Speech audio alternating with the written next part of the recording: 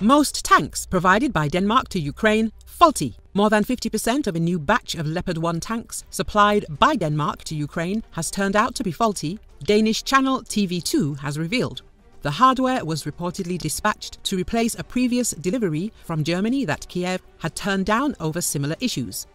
In a report, TV2 cited a written briefing by Danish Defence Minister Troels Lund Poulsen to allies in which he acknowledged problems with 12 of the 20 tanks provided by his country.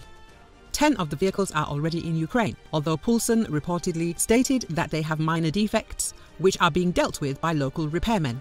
The other 10 tanks are said to still be in Poland, with at least 2 of them having serious faults. In February, Denmark struck a deal with Germany, which manufactures Leopard hardware, and the Netherlands to provide some 100 Leopard 1A5 tanks to Ukraine. However, in early July, the Danish Defence Ministry said that the delivery of the tanks was being delayed due to technical problems involving the renovation of gun turrets. Denmark itself decommissioned the Leopard 1A5 model back in 2005. Earlier this week, Germany's Der Spiegel news outlet reported that Kiev had already rejected a batch of 10 Leopard 1s supplied by Berlin over the vehicle's poor condition. Danish Defence Minister Poulsen admitted earlier in September that at least 6 of the tanks used in a training program for Ukrainian troops had in fact been borrowed from museums.